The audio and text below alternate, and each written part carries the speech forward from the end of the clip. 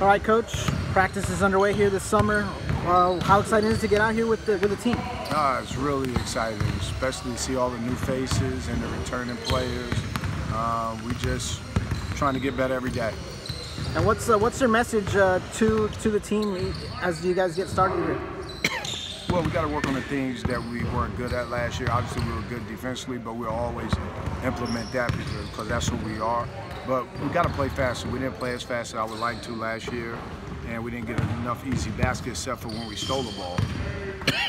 And we got to get better at rebounding. So every day we'll do something rebounding, we'll do something defensively, and then we're just going to be pushing that ball and working on just getting better at rebounding and scoring.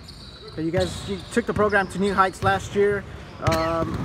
What's the mood like entering this year and trying to extend those heights?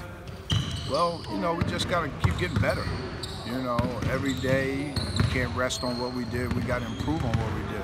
The ultimate goal is the NCAA, so we haven't reached our goal yet. We've gotten better, but each year we want to continuously get there till we get our goals, which is the NCAA. And once we get there, continuously go be a regular. You have a lot of new faces out here. How important is this summertime for them? Oh, summertime is really huge for them, because, they got to get caught up with the speed of the game, the aggression that we play with, and the selflessness that we play with. But they will, because they all selfless players, because those are the type of players we recruit, and they all athletic, so, they'll get used to the speed of the game.